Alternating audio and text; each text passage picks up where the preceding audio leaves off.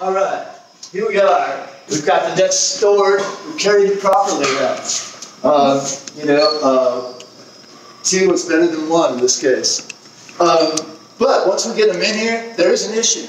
And as you can see, Susan, I mean, that's really tense, isn't it? I mean, it's like, I can just feel it leaning over towards me.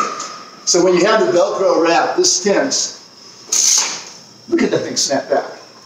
All right, so we've got this pole being totally distended over here. Instead of, cutting this angle about 12 degrees. That's really radical.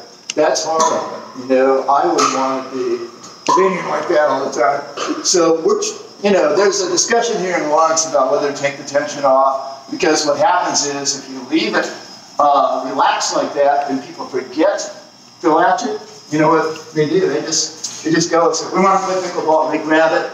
It might just be one person carrying the net. So you have the worst of the two sins. You've got one person carrying it, so all these lower joints on the bars get distended, and then you've got this loose, and it falls apart as they're taking it out to the court. So you've got to remember to put the tension back on it. And it's kind of like a decreasing return on investment.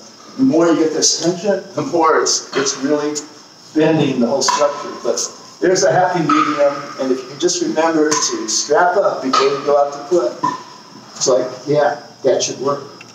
So that's my message, is like, try to be kind to these nets. Be kind to your partner too, right? And this is the Pickleball Librarian, and we have two physicists here. Being in Lawrence, Kansas, we're near the University of Kansas. One taught there, and another one taught at the famous Indian Nation Haskell's University. So they both have PhDs in physics, and they recommended that we loosen the nets. We had a fun day, didn't we? We sure did, and I'm going to get you next time. She's going to get me next time. What?